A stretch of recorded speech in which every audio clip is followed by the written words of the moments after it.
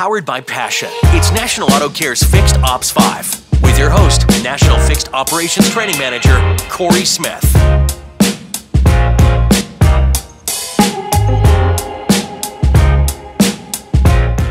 Welcome to Fixed Ops 5. I'm your host, Corey Smith. Alongside me today, I am honored with Russell Hill, who's the co-founder of Fixed Ops Marketing. Russell, thanks for being a part of the show today. Corey, thanks for having me. Hello, everybody. Glad to be here. We've got a really good topic for this episode, but before we get into it, Russell, tell me what Fixed Ops Marketing is or what they do.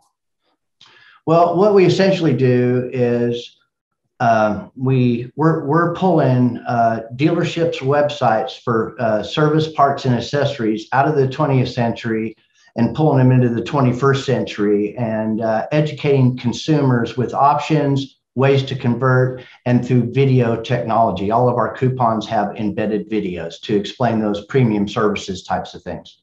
Wow, that's really cool. I like that a lot. So that's awesome. Thank you. So today's topic, we're really going to talk about marketing to that customer. And with the chip shortage that's going on right now in the market, how can dealerships make up that lost revenue? Because eventually they're going to run out of cars to sell, correct? Well, they are. As a matter of fact, it's really getting ugly now. If you're a GM or owner of a store the last few months, you've made probably historical profits. And fixed operations is doing really well too. But things are fixing to change, and it's going to be well into 2022 before things start to turn around and come back. I was recently talking to a friend of mine. Normally, he's a fixed ops director at a big Ford store in Florida, and they normally stock 12 to 1,400 units, a 90-day supply. Okay, they got 6 units on the ground. Wow. And so they don't have anything left to sell. They're doing all they can, just like everybody is, for used cars, pulling used cars, and they're all paying through the nose for it. But fixed operations is flooded right now. It's summer. COVID restrictions are lightening up. People are wanting, people want to get out and travel and do things. So naturally, they're bringing their cars in for service. So we need to be ready for the onslaught, and it's already started. So you think that lost revenue can be made up into the service department itself? I absolutely do. Through the many different channels. Probably, we could talk for hours on all the different ways they can do that. But mostly it's by finding things or doing things at the same time and increase efficiencies. Okay. Yeah. What can the dealer leadership team do to get more business? Do they have, a hot dog, customer appreciation day where they do like a barbecue? Is it doing a mass mailer like we used to do back in the day? I mean, what in your mind can they do to get more business through the door? Well, this is my experience. Okay. I'm just going to spout some national numbers here. So I don't even think, at least right now, it's about getting more business. I think there's plenty of business coming through the service departments. At least, I talk to dealerships all over the country. Mm-hmm. They're doing really well. That's not the challenge. The challenge is that 75% of people that are rolling into service department, particularly right now, are there for oil changes or oil change, rotate and balance.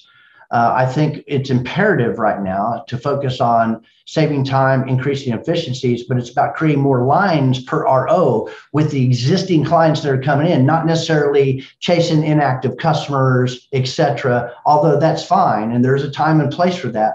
Right now, it's like carpe diem, right? Seize the day. We have to do everything we can through training and other types of efficiencies and marketing to help educate the consumer and help the advisors and technicians in ways where they can, upsell, if it's inappropriate, not just to upsell somebody that doesn't need to be upsold. But I mean, if you're doing proper NPIs and communicating with the customer and building the right kind of relationships, it shouldn't be a problem. 56% of all ROs are one-liners with those 75%, of people that are coming through for oil changes. So let's help them create an additional 2 or 3 lines. How's that? Yeah. If you can focus on one thing, and that, I think that can start with, training. Right. That can start with, doing some homework before next days of business, going through the next day's ROs today, and saying that, okay, these 5 customers haven't had an alignment in over a year. Right. I can talk to them about that. So when they do come in for that oil change and tire rotation, it's educating that customer. Exactly. Okay. So I agree with that. I think that's so much more time well spent going with taking the customers that are already coming in. I love that. I love what you said there, as opposed to, going out and getting lost customers or trying to send out a mass mailer, which can cost some money, right? Yeah. Well, it costs money, but think about it. I'm not saying it's this way all over the country, but with the dealerships that I'm talking to, they got plenty of people coming in and they go, well, Russell, we're not interested in more traffic. We can't even handle the people we got. I know. So let's focus on creating additional lines per hour. How can we do that? Things that will save you time and increase efficiencies and help your advisors out by helping educate the consumer. And one way to do that is through video technology. I mean, Variable has everything. They have all the technology, all the widgets. But if you look at websites today with service parts and accessories, it's like an afterthought. Right. I mean, there's still pictures of scissors cutting out a dotted line, or there's no coupons there at all. Those aren't really educating the consumer. And there's a handful of coupons. But what about brakes and repairs and diagnostics and alignments and tires? Tires is a big thing. Tires is a huge thing, right? To stop that bleeding that happens at 36 months where they start defecting, right? Right. No, I think you're right on right there. Before we wrap up this episode, wouldn't you agree that the past few years have changed the industry quite a bit, and even this pandemic has changed the industry lightning speeds from what I thought was going to happen? So how can the dealership really adapt to the new age customer, the Gen Ys? How do they communicate with those people, and how do they get them to keep buying from them and speak their language, in your mind? That's a great question, especially with all the younger people that are coming into the market. We need to.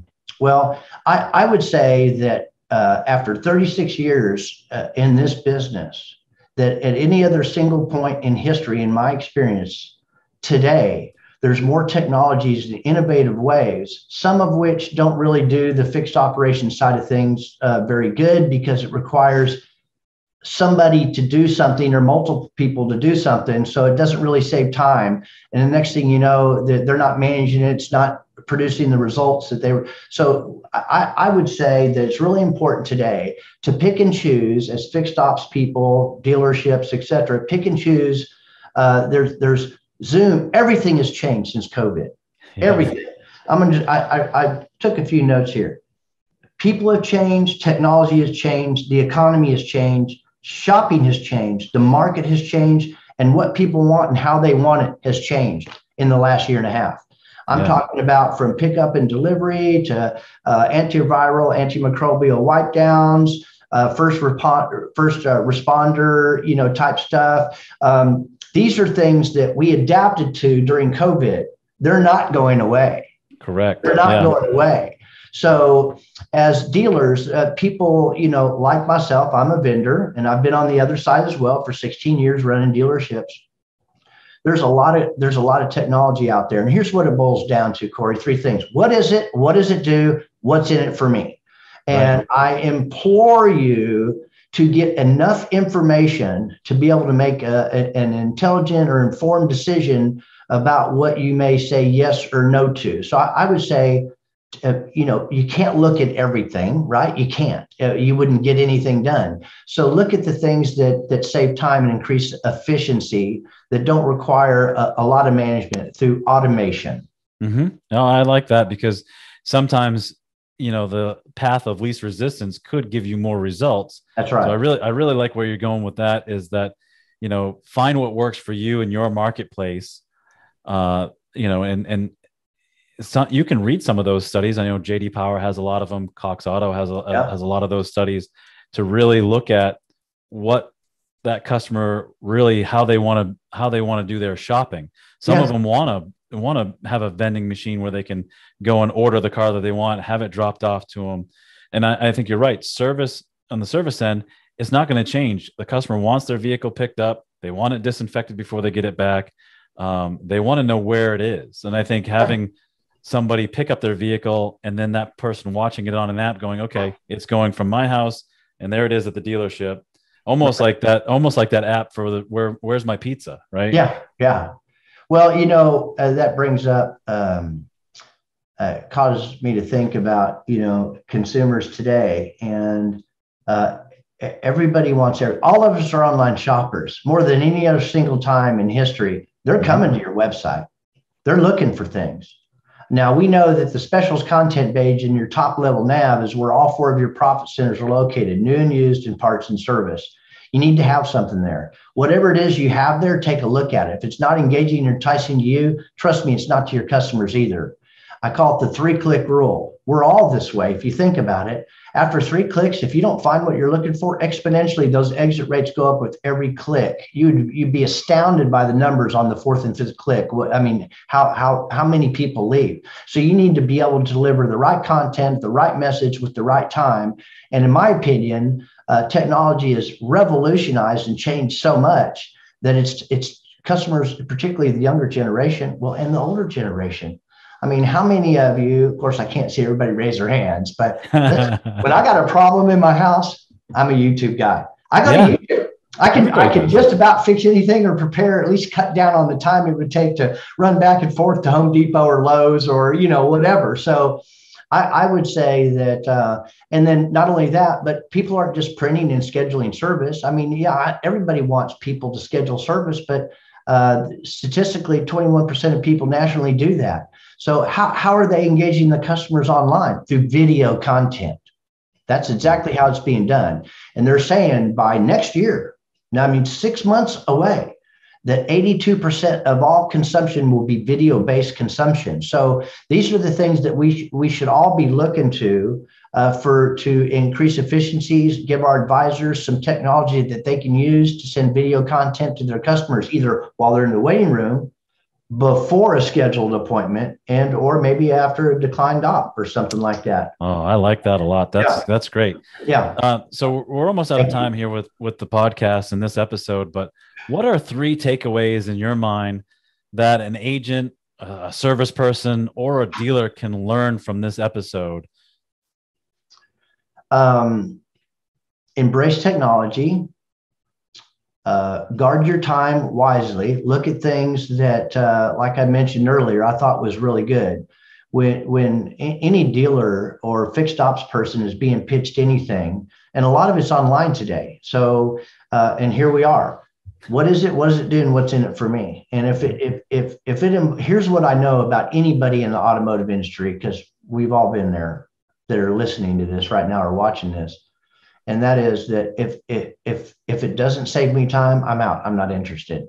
Okay. Right. If it's another thing that I have to do, if it's another username and login of the 15 I have, and I only use 3 of them, I'm really not interested in taking a look today. So what is really going on out there? And keep in mind, an opportunity is not an opportunity when everybody thinks it is an opportunity. They've already missed it. So that's what we specialize in, is video marketing, content marketing, SEO, Google My Business, and short little, very educational YouTube and or videos that the consumers can watch. So when they come to a website, they don't just see 3 coupons. They'll see a category for brakes or tires and alignments or batteries and brakes, etc. Those are the things consumers are looking for. And if they're there, and you capture their attention, they're going to stay on that page longer. And if you give them multiple ways to convert other than just a print or a scheduled service, which nobody really even tracks, I think that is one niche of many things we could talk about, but we don't have time today, that would really help in the fixed ops department. I love your 3 takeaways, Russell. Appreciate you being on this episode. Thank you very much. Russell Hill, co-founder of Fixed Ops Marketing. Thank you for taking the time. I ask every guest this. Will you please come back? Yeah. Excellent. Thanks, Corey. If anyone has any questions that is listening or watching this podcast, feel free to send me an email at csmith@nationalautocare.com. Questions, comments, if you want to be a guest on the show or have us talk about some topics, we're certainly willing to do that. The next podcast will come out on the 20th. Russell, have a wonderful rest of your week. And again, really appreciate you being a part of this podcast. Corey, thank you. And thank you everybody for listening and watching out there. Make it a great day. Thank you for watching and listening to National Auto Care's Fixed Ops 5 with Corey Smith, powered by Passion. Be sure to watch and listen to the next episode on the 5th and 20th of every month.